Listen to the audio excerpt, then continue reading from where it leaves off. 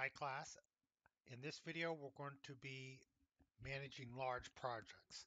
So to get some of these labs to work, we need to fake some hosts that we can work with. So I made some changes to our inventory file.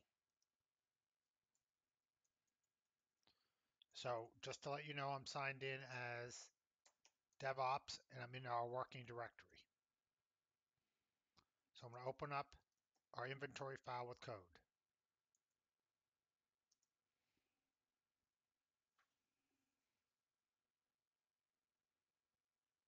So we've had this already.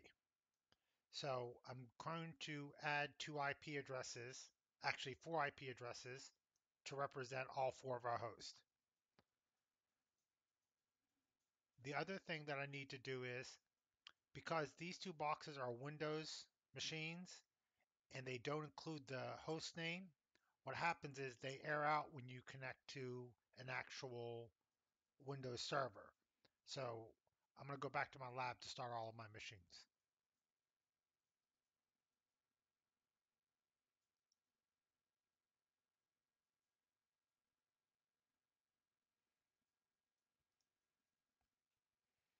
So what I did was I created something called an alias.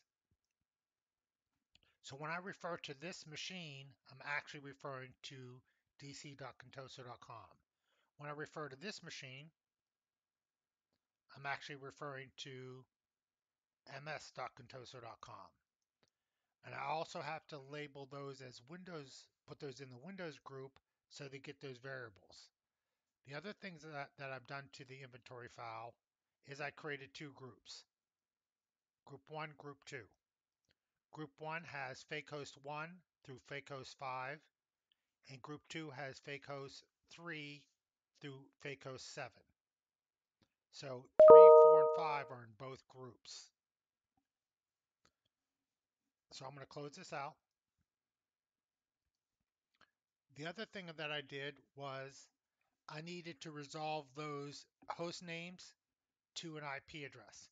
So I'm using our local inventory file to, our local host file to resolve those names to the loopback.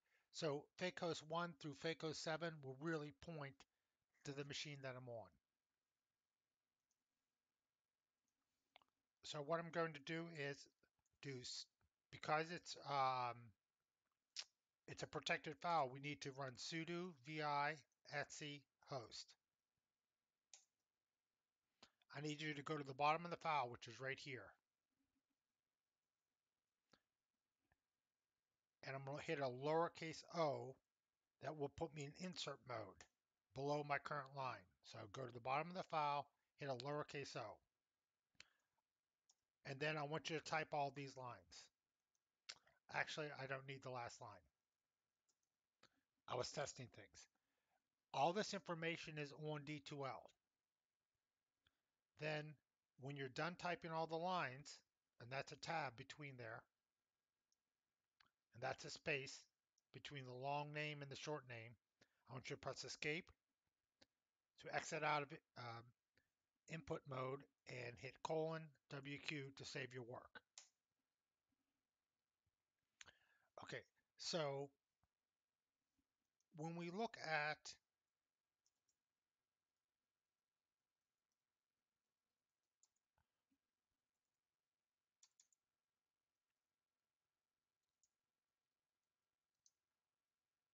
our known host file, those are all the server keys that we've connected to already. When I look at this file, I won't have anything for the fake host. Even though it's the same key as the machine that I'm on, it associates those keys to a host name. So because I'm faking that host name, I need to accept all of the certificates for each one of those host names, even though it's the same certificate. So what I'm going to do is run a little command that will connect to all those machines, accept the certificate, run a command called hostname, and then disconnect.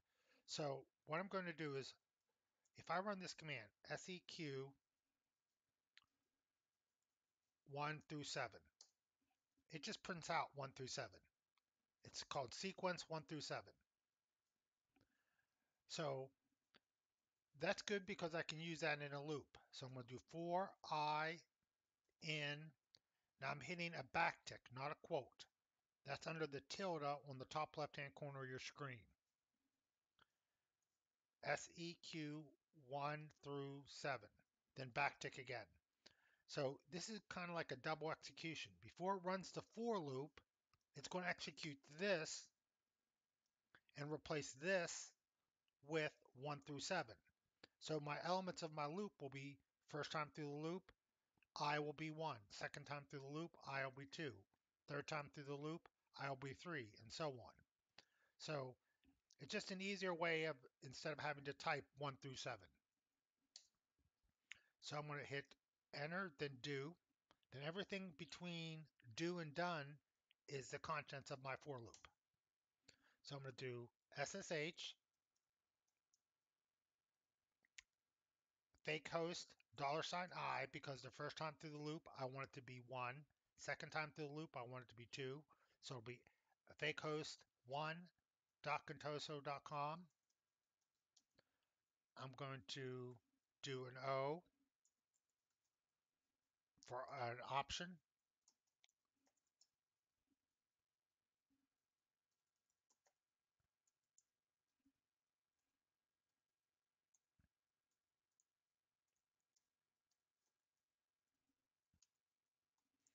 And the command I'm going to run, I'll explain that in a moment, is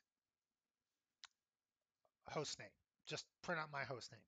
So basically, there's an option in SSH, the SSH program, called strict host key checking. And I got that wrong. It is case sensitive. Host key checking, accept new keys. So it's going to connect to those machines, accept the new key, and associate it with that host name that I'm connecting to. I've already done this script. So your output's going to look different than mine. You're only going to have 1 and 2. Then done. So it's just going to connect to fake host 1, fake host 2, fake host 3, accept the keys, and you'll be done. It's going to go through the loop 7 times. Now, if I look at my inventory file, I need to also do it to these 2 IPs.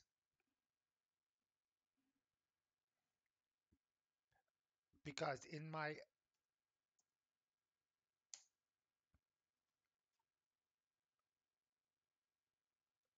home directory, the .ssh folder, there's a file called known host. I need to associate my keys with those IPs. So instead of breaking into multiple lines, I'm going to do it in 1 line this time, just to show you that a for loop doesn't have to be in one big long, doesn't have to be in multiple lines. It could be one big long line. For IN, again, the backtick, sequence 4 and 5, 4 through 5, backtick again. So basically, I just want to go through the loop. The first time through the loop, I will be 4. Second time through the loop, I will be 5. I'm going to type a semicolon. That's where I would have pressed entered. I'm going to do SSH 10.0.0.$I. First time through the loop, that'll be a 4. Then the second time, it'll be a 5. I'm going to accept the key.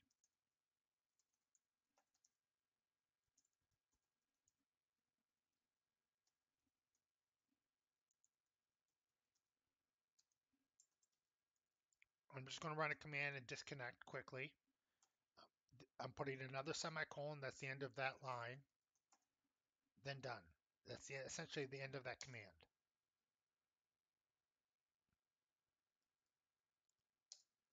And your known host file should have hosts for everything. Guys, RHS2 is listed twice. So it knows, it's smart enough to know that that key is being used on 2 different machines, or on 2 different ways to refer to that machine. I could refer to that machine with a fully qualified host name, or I could refer to that machine as 10.0.0.5. Here's the one for 10.0.0.4. Here's all my fake host keys. When we run into Ansible, we don't want to be prompted to hit yes to accept the keys. I just want to get that out of the way.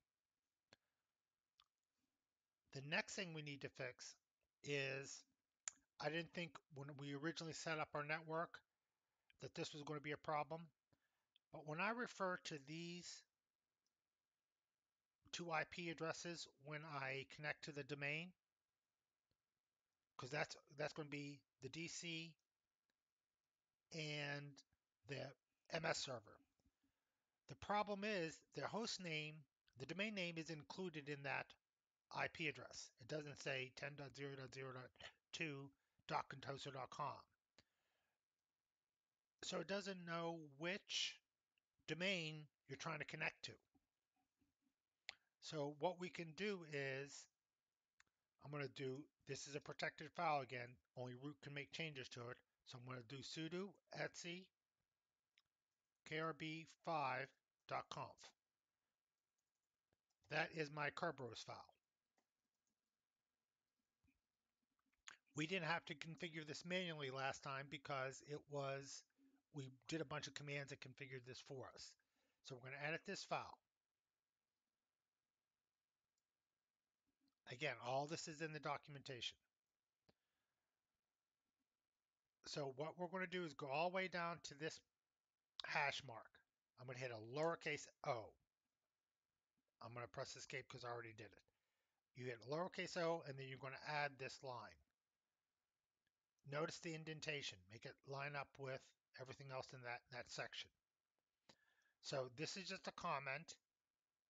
So what we're telling it that if we don't specify a domain, the default domain is contoso.com. Again, it's uppercase. You're going to stay in insert mode. And you're going all the way to the bottom and you're going to add these two lines here at the bottom. .contoso.com equals uppercase contoso.com. Contoso.com lowercase equals contoso.com. So once you've done with that, you hit escape to get out of insert mode, :WQ to write and quit.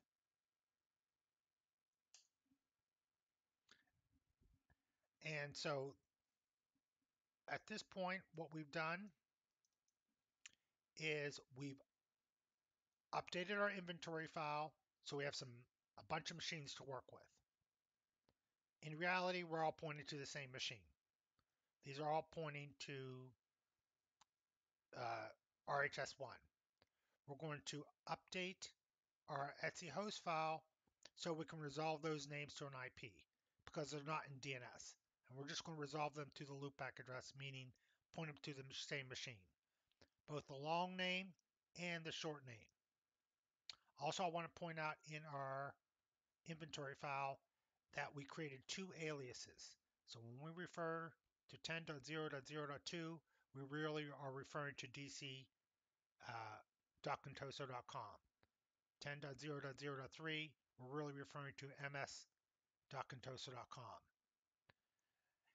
And we had to label those two as Windows, put those in the Windows group so they get our group vars file and they log in as administrator because that's where we store that connection information.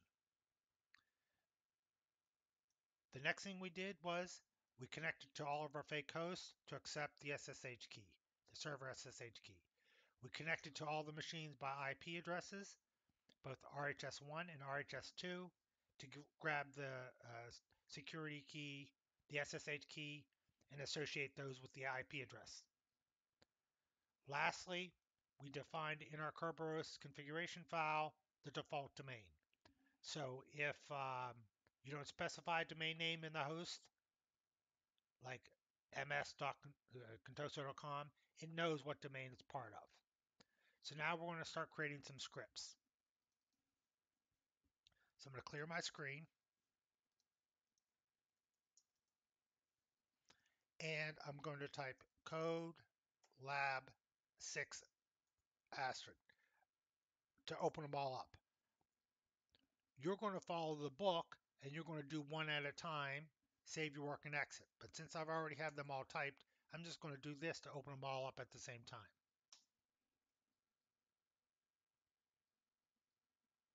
Okay, so I did a simple script. I kind of deviated from what the book did. When you look at the book, they don't really give you anything here. All they're doing is they're just kind of showing you this line. So to have something more complete, what I'm doing is I'm using that magic variable inventory host name. An inventory host name is a different than an actual host name. When I say inventory host name, I'm referring to the name that's inside of the inventory file. Again, that doesn't really have to match the computer name. That could be something different. In our case, um, fakehost1.contoso.com is pointing to really rhs1.contoso.com. So I'm referring to the inventory host name. That's a magic variable. We don't have to set it. It's set automatically. Okay, so basically what I'm doing is in single quotes, I'm saying wildcard character. So basically, this is going to print out every host in our host file. So I'm going to open up a terminal. No, I'm not. I'm going to go back here just so you can see the full screen. Guys, you check your work. You verify that you have no errors in your code with the syntax check switch, but I'm going to just execute it because I know everything is good. I'm going to do lab 6 script 1.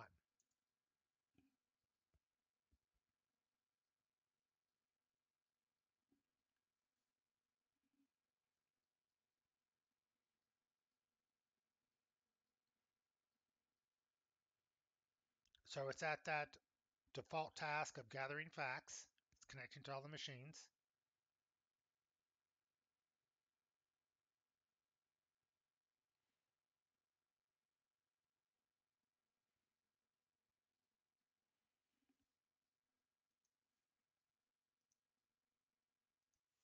So even though I have hosts listed several times, if I cat my, okay, so I ran script 1. I'm going to cat my inventory file. So if I look at these things, I can see that servers are listed in multiple groups, plus they're also here ungrouped. So even though they're in multiple group, like RHS1 is there, RHS1 is here, 10.0.0.2 is here, it's also here. Even though it's in multiple groups, it only runs it once per host. So for 10.0.0.4, 10.0.0.5, I will only see the output for that inventory host. Now, when I say inventory host, again, I'm referring to the host name in my inventory file, not the actual name of the machine. So let's go over here to script 2. So guys, after you type this script, copy all of this. Then paste it here. The only difference between script 2 or any of these scripts is just this line. So you're going to paste script 1's content into script 2 and change this one line. Don't retype this entire script every single time. So in this script, I'm going to refer to anything in my inventory host file that starts with 10.0.0. asterisk or 10.0.0, which will be 2, 3, 4, and 5. So let's run script 2. And again, it's just going to print out the host name. The book, they leave out the rest of the playbook because it's really not that important, because the purpose of this lab is to go over and show you how to use wildcard characters if you want to manipulate a bunch of servers at one time or a bunch of client machines. And again, it connected to all 4 machines based on their IP addresses. According to my filter, all these machines start with 10.0.0. The next script, we do another filter, but this time we look for anything starting with F host. So fhost1, fhost2, 3, 4, 5, and so on.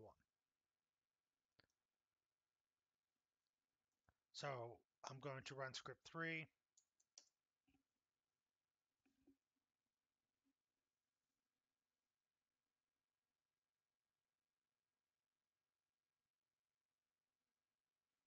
And again, it runs it for all machines starting with fhost. Let's go back to our script.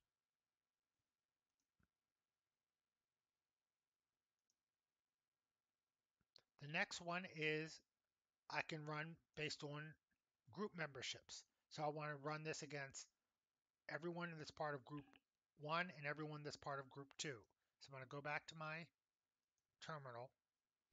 I'm going to do Ansible group 1 list host. Those are all the machines that are in group 1. Here's all the machines that are in group 2. Now if I do group 1 and group 2 together,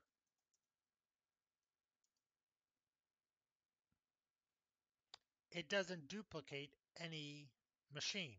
If it's in both groups, like 3, 4, 5 are in both groups. 3, 4, 5 are in group 1. 3, 4, 4, 5 are in group 2. When I list all of them, it's only going to list the host once. So let's run script 4.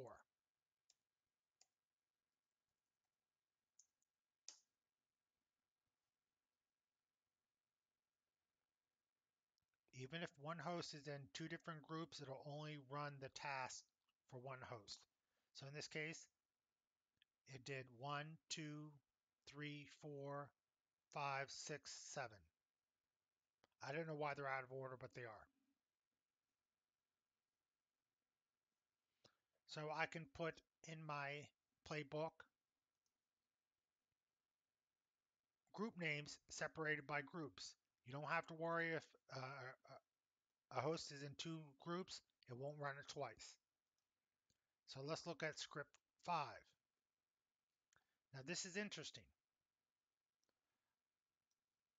We're going to run it for group 1 for any computer that's in group 1 and in group 2. So we put a comma and the ampersand symbol. So I'm going to go over to my terminal. I'm going to show you group 1,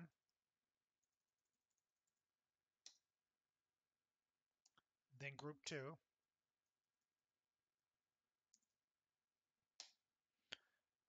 So it's only going to run for those machines that are in both groups. So fhosts 3 through 5 are in both groups.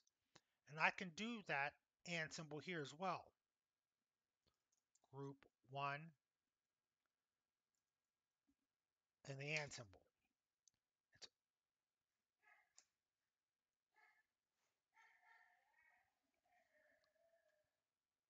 Hold on, I have someone at the door. Okay, sorry, I forgot to put quotes around this.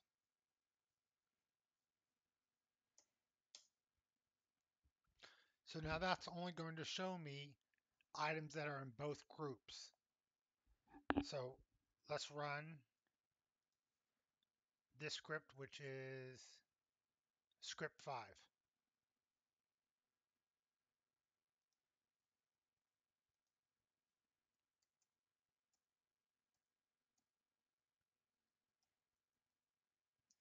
Again, I've already checked all mine for syntax, made sure I had no errors. So 3, 4, and 5. So let's look at our next script.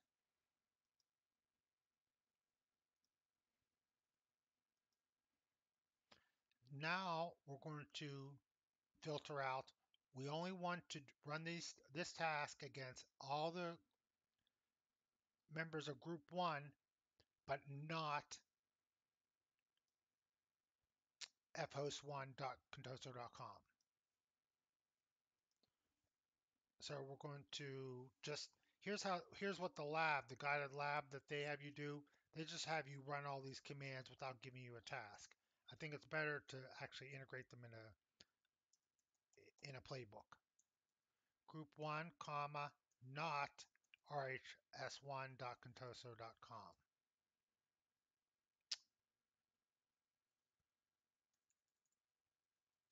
fhost 1, sorry.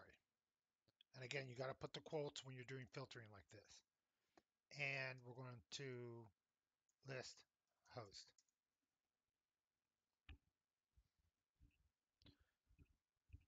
So there it is, 2, 3, 4, and 5, and I can see that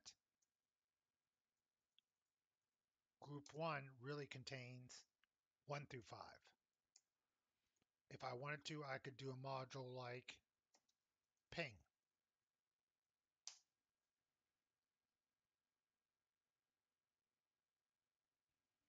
There I just pinged 3, 2, 5, and 4. I didn't ping 1. So let's run script 6.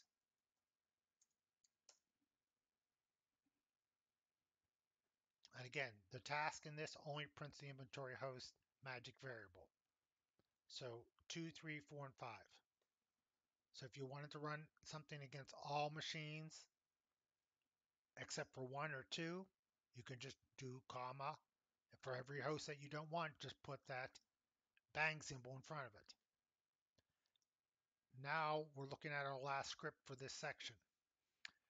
We want to run this task against all the people that are in group 1, but not the ones that are also in group 2.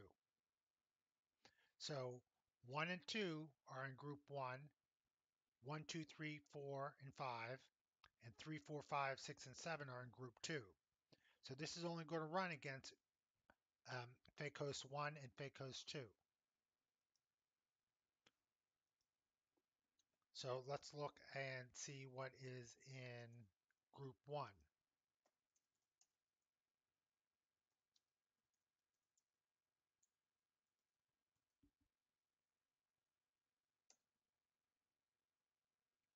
List host, sorry. Those are the machines that are in group 1. These are the machines in group 2. So I want to run this against everyone in group 1 that's not in group 2. And I can see 3, 4, and 5 are in group 2, and they're also in group 1. So it's only going to run it against 1 and 2. So let's run our last script for this section.